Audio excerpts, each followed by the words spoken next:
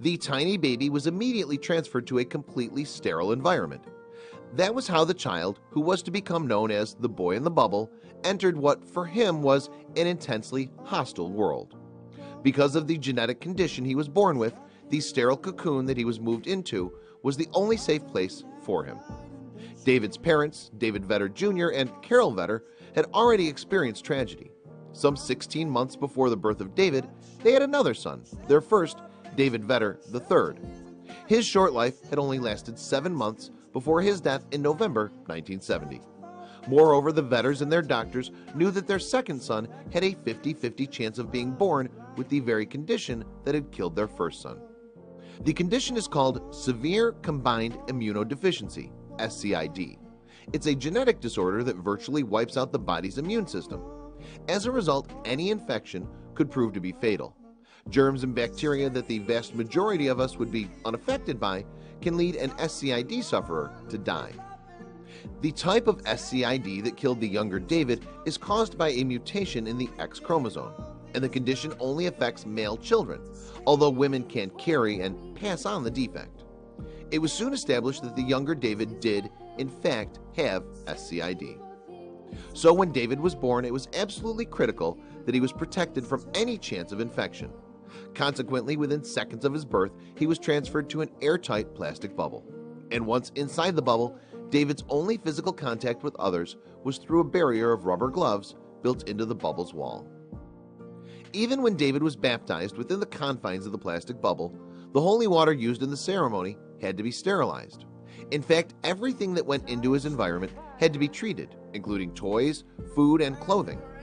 All items had to be sterilized for 4 hours in ethylene oxide heated to 140 degrees Fahrenheit and then aired for up to 7 days before they could be given to David. In fact, the idea had been that this sealed-off, sterile plastic environment would only be a temporary measure. David's parents had decided to have another child in the belief that there might be a treatment that could cure his SCID.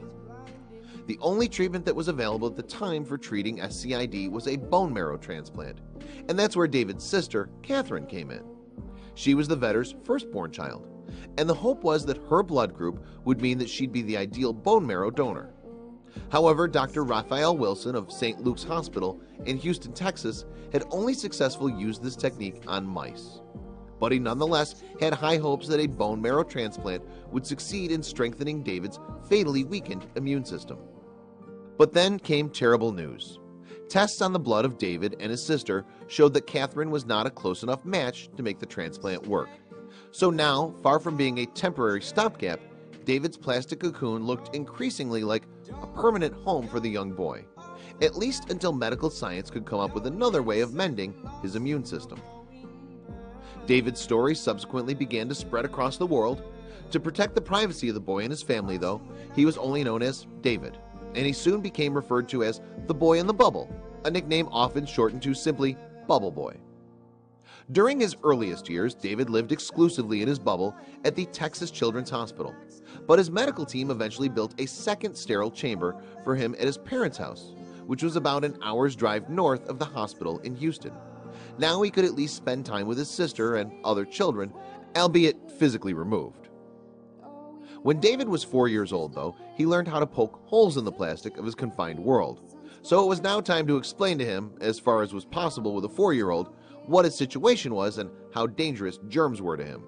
And as the years went by, it was inevitable that David's understanding of his cruel circumstances would increase.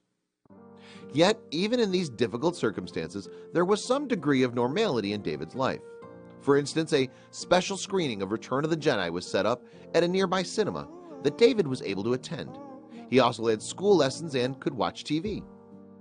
Then in 1977, NASA scientists built a miniaturized spacesuit for David, meaning that he could leave his bubble, although he still had to be attached by a pipe to a sterilized air supply. But David found the experience of leaving his bubble frightening, and in the end, he only ever used the suit 6 times. Inevitably, as he grew older, the stifling confinement that he had to endure began to take its toll. Interviewed in 2012 for a PBS documentary, Boy in the Bubble, David's mother recalled, "But as he grew up, things became more difficult. I think for us the summers were especially hard. I would notice David would spend a lot of time gazing outside, and he would see young boys on bicycles, or he'd see kids tumbling in the grass. I sensed a sadness to him. In 1983, when David was 12, there was a dramatic development. Scientists had now developed a bone marrow technique that did not require a precise match. David's doctors consequently decided that they could go ahead with a transplant using bone marrow from his sister Catherine. The science initially seemed good following the transplant in October 1983, as David's body didn't reject his sister's bone marrow. But then David became ill, and his condition progressively worsened. By February 1984, his condition was so bad that doctors decided to take him out of the bubble in order to treat him. It was the first time that David had been out of his protective cocoon. However, 15 days later, he died. But in death, David was able to leave an invaluable legacy to medical science. An autopsy revealed that the cause of his death had been cancer. Doctors were subsequently able to determine that the cancer had come from an undetected virus contained in Catherine's marrow.